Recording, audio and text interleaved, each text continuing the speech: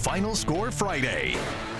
Sponsored by Richmond Pediatric Dentistry and Orthodontics and Loyalty Automotive. Welcome back to week 4 of Final Score Friday. Again, big thanks to the cheerleaders from Armstrong for joining us on short notice this week. Our next stop is Chester, where Thomas Dale honored part of their past tonight. That's right. It's the 50th anniversary of the Knights Central District Championship team that went undefeated. The Monarchs came to town off the heels of snapping their 34-game losing streak just last week against Tucker, but lost 4 in a row to the Knights. Members of that 72 championship team was honored at halftime during the game, to include my late father-in-law, Jack Westfall, who was an assistant coach on that team. First quarter, Dale up 7-0. Monarchs punt to Nick Tyree. Bad mistake. He scores on the punt return to make it 14-0 Knights. Later in the second, Ethan Minter. He's going to go right. Keeps the ball, goes left, then comes back right, and then watch this Superman effort as he dives to the pylon for a 50-yard touchdown. Thomas Dale cruises to a 56-6 win over Meadowbrook. Out in the West End for newly ranked Hanover on the road, taking on Mills Godwin tonight. Hanover dispatched their first 2 opponents of the year with relative ease. This one a little bit different. First quarter, Bo Sinal.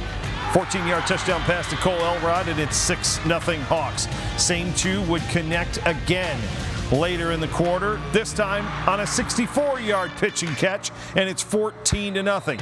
Godwin would answer. Daniel Wiener up top, 56 yards to Nick Clark in stride, and he's in the end zone. 14-7 Hawks at that point. Just before the half, they do it in reverse. Elrod to Sinal. Nice. There it is.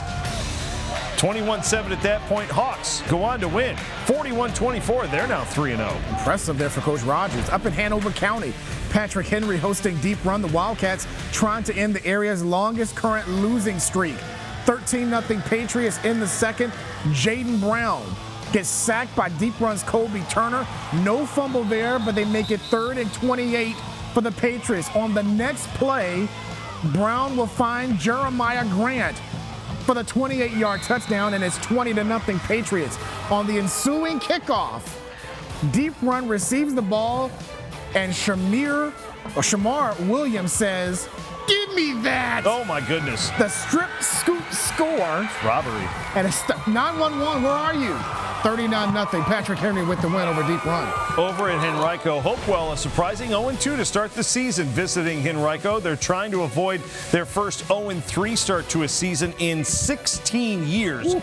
Warriors quarterback Sean Macon picked off by Trayon Shelton and goes all the way back for the touchdown that made it 6-0 Blue Devils. Then Camden Hunt is going to run this one all the way down to the 1-yard line. It would set up Mason Cumbie's 4th down pass to Hunt for the touchdown, and that made it 12-0. Later, Cumbie up top, 40 yards to Cortez Cheatham. Blue Devils get off the schneid. First win of the year, 25-12 over the Warriors. Finally tonight, James River on the road at Huguenot. The Falcons had won 3 straight in this series.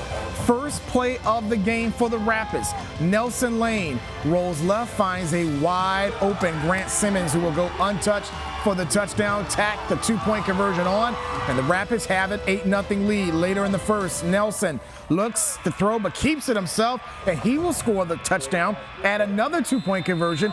James River's up 16-0, and they pick up the win on the road, 37-12 the final. Still to come, we'll run down more scores from week 4 of Final Score Friday. Stay with us.